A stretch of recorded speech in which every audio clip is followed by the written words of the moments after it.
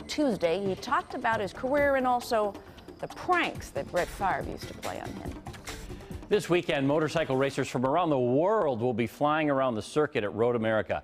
Ever wonder what it's like to cruise on that beautiful course on two wheels, the dips, the turns? Sorry, getting a little carried away. Jen Lada did, and tonight she takes you along for a wild ride. It's new at 9. Chris Ulrich has been riding motorcycles since he was 16. It's kind of the family business. I grew up with hanging out with the greatest, fastest racers to come through the United States. Now at 32, he not only races for Geico Suzuki, he's also the official driver for the team's two-seat Superbike ride-along program. I've given well over 500 rides, and each one's come back unscathed, safe and sound.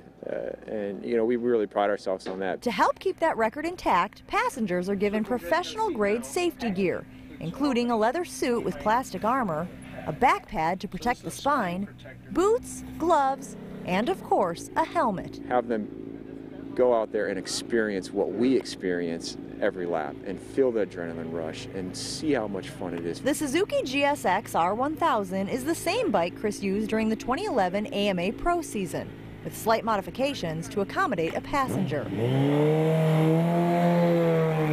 Now, this ride has been compared to a roller coaster, but that's not entirely accurate. On a roller coaster, riders are secured to seats with harnesses and bars, so when things get frightening, they can mentally check out and trust that the safety mechanisms will do their job. But that's not the case on the back of a bike. For one, we're not strapped in. There's no safety belt. You have a grab rail, you have a passenger seat, you have foot pegs, and then you have me. Passengers are not manning the gears, but they must stay alert. On a motorcycle, weight distribution is huge, so it's important that the rider works with the driver. Just try not to interfere with what I'm doing on the front. So you don't, you stay on your seat.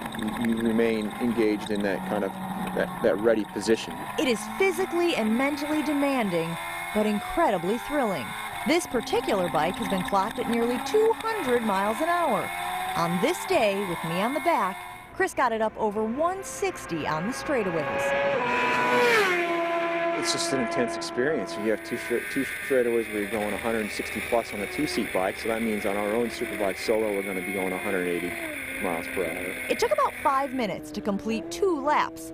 5 minutes of gripping, squeezing, and deep breathing. Imagine doing that 13 laps in a row. It's about 35 to 40 minutes, and by the time you get off, you're quite tired. The sport is huge overseas and growing in the U.S. The goal of the two-seat Superbike ride-along program is to spread the word and help fans appreciate what these athletes do. For me to have the honor to go out there and get people excited about motorcycles. How was it?